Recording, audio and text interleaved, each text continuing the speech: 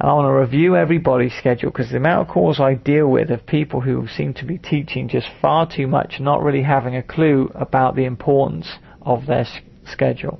So, the purpose of your schedule is to teach less but give more back to your students. And here's what I mean.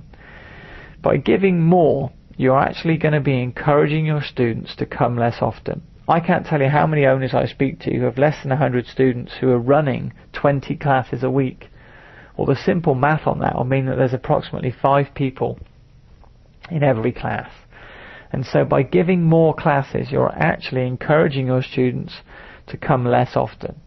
They come less consistently, and they have the attitude, well, if I miss today, it's okay because I can come tomorrow. Oh, I can miss today's training, it's not a problem, I'll do it tomorrow. Listen, you and I, we all as martial arts school owners are all great procrastinators. We will put everything off to the last minute. And don't sit there and tell me that you don't, because I know you do.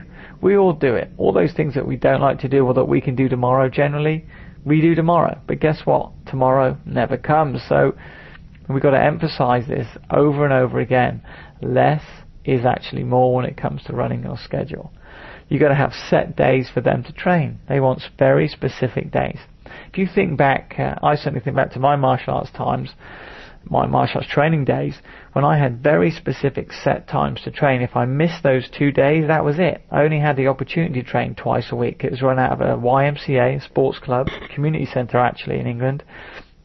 And if I didn't train on Tuesday or Thursday, I couldn't train till, well, the following Tuesday or Thursday.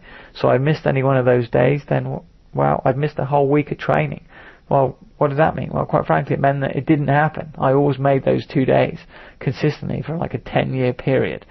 And at the time, I remember being a child, and I had to get on a bus. And one of the venues, I had to get on a bus and then on a train and then on another bus at the other end. And listen, not to tell you my sob story, but just to tell you the importance of having set days to train. Set appointments. So you have set days and always running it like a set appointment. The students know that this is their time when they train. Let me cover some golden rules for you for setting out and laying out your schedule.